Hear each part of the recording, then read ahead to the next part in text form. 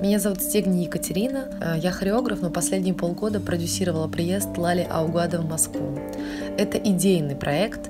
Когда мы познакомились с Лали в Берлине на фестивале B12, мне показалось, что то, что она делает, обязательно должно прижиться в России. Тогда мне захотелось привезти ее в Москву, и чтобы у танцовщиков в России тоже была такая возможность позаниматься у нее на классах и использовать эту информацию в своей дальнейшей работе.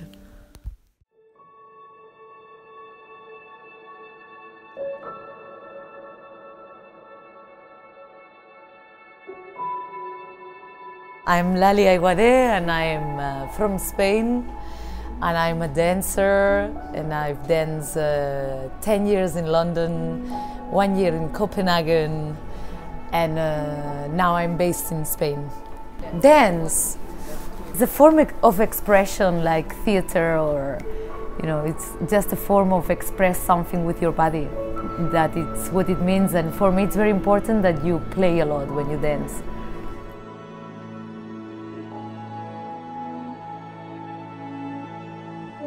I think through life you get inspired by a lot of people. For instance, I started dancing because of Michael Jackson. And then you get inspired by people you work with, like Akram, but then you detach from these people, because I've been working with Akram 8 years, for instance, and I got close to his actual moving, but then I also detached of him, and then I discovered other people, and I think you are made out of a lot of different people. My workshop in Moscow. So here I'm trying to, I do a lot of improvisation, because me, as I said before, I like that people plays when they dance. I play when they dance, and they use the imagination. I like to use imagination to be able to move. So it's not about the hand goes here and the head goes here. It's just like you imagine things and you move through things that it doesn't exist. You make it in your mind, and I think that's very beautiful, because it creates qualities in the body and you can change it. And I like people that is able to change body, actually. For instance, in my company, I work a lot in transformation, how a person can go from one thing to another, and how a person appears one way and then you can transform very different in the end.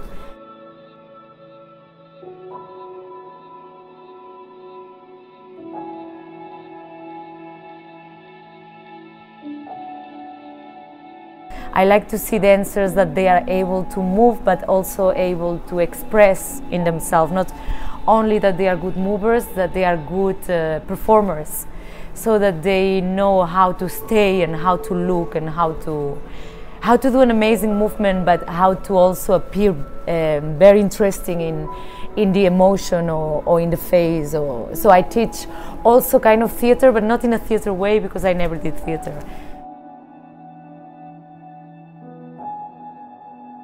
I think you are never a made dancer. I think in your life, you learn very different things, and then you transform in a very different way. Like, I think when I started dancing, I was a kind of dancer. Now I'm very different, or I have a different kind of mentality in my head, so I do dance differently as well. I hope I will never stop learning, actually. Even from theater, even from circus, they have very different mentality, very different way of interpreting. They do a lot of acting as well, a lot of physicality, but in a very different way. I think you learn from any artist, even painting or musicians, you learn from them. For me, being there, for me, understanding the intention. If, for instance, in my work, there is a lot of intention. I was saying that lately I did this You and Me, that it was about a funeral, and it's about having a feeling as well as physicality, because they are movers, so they do move all the time. But if the intention is not there, it's gone.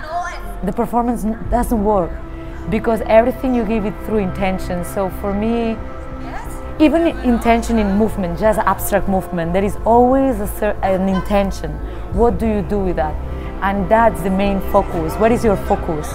What you want to say or what you want to do? What's your game? what helps me a lot is music, a lot to listen music, even very interesting to see musicians live and the way they, also to see not even musicians only, but actors or normal people, the way they move. And then movies, a lot. Movies, it helps me to create because they are like moving pictures. And then of course books as well, when you read something, because in books what happens is that you imagine. Keep playing, play all the time. And if you're bored, stop and then go again. Because otherwise you can kill yourself. Then observe, look other people, how they move or even not moving, how they talk. Keep curious all the time. That you have all the time a new thing to think about. And maybe it's one thing that it's still curious and then it's fine. When one thing it's like, okay, now I'm not interested anymore.